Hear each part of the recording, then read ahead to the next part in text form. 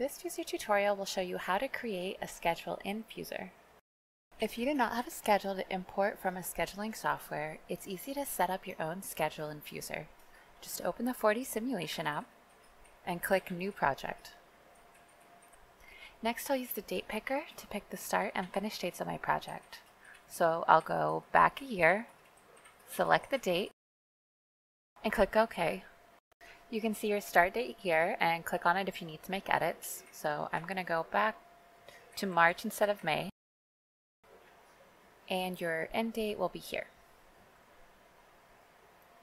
Once your project dates are set, you can add tasks to the schedule by clicking one of the Create Task buttons.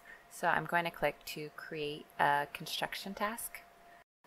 I'll double click to rename the task. I'll adjust the start and finish dates by clicking on the date picker. And if I realize later that I need a different type of task, I can switch the task type here. So I'm going to change from a construction task to a demolition task. And then I can continue adding new tasks, editing the names, and changing the dates as I need them to be.